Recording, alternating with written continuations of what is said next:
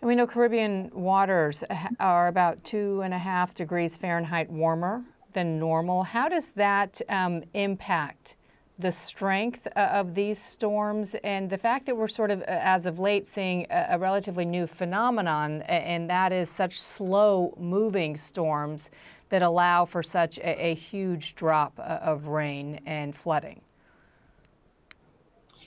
Right. So two separate things we need to talk about here. First and foremost, the most obvious.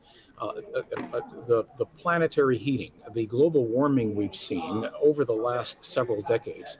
This is man-made, as we all know, due to the injection of greenhouse gases into the atmosphere. That heating of the planetary system has been greatly absorbed by the oceans. The oceans have kept the atmosphere cooler than it otherwise would have been. But in the process, the oceans are heating up. And it's not just the surface of the ocean where we're seeing those hotter sea surface temperatures. It's the depth of the warm water. It's the ocean heat content well below the surface of the oceans and the seas that is allowing for these hurricanes to, yes, as you described, sit in one place and not upwell enough cold water to knock down their strength. So this particular hurricane, Melissa, meandered, right? It took a long time to get past the South Central Caribbean Sea to the waters south of Jamaica. Basically a week, okay, it's taken to get to this point. And despite that, it continues to feed off of incredibly warm waters.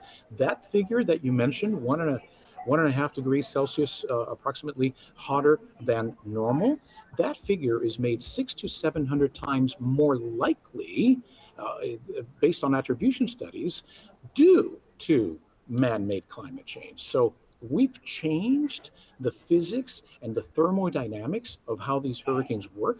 There are speed limits in terms of what the highest wind speed can possibly be, is changing, is increasing, and there you have it. We have a hurricane making landfall with maximum sustained winds of 185 miles per hour. The last one to do that was Hurricane Dorian in 2019 when it hit the northwest Bahamas. And by pressure, I want to repeat once more, by barometric pressure, it is the strongest landfalling hurricane ever recorded in the Atlantic Basin, tying the Great Labor Day Hurricane of 1935.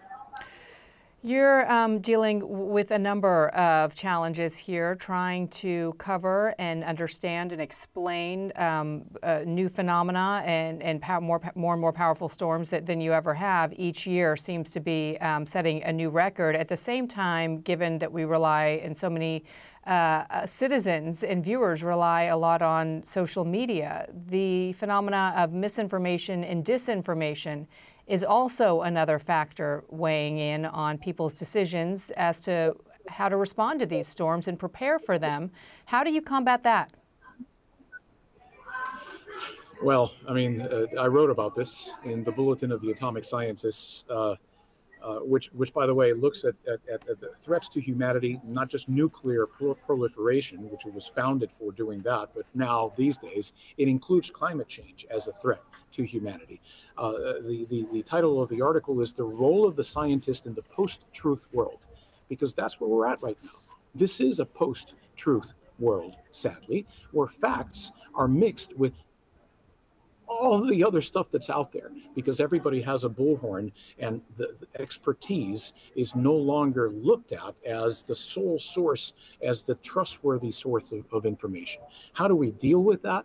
Listen, we can't throw textbooks at people's heads. We have to meet people where they're at, try to relate to them as much as possible. If they only care about themselves and their families, okay, well, then let's talk about how these changes that we're observing, the increase in temperatures, the increase in extreme weather events, is impacting each and one of those families, and how it's impacting them. And I think people will react then.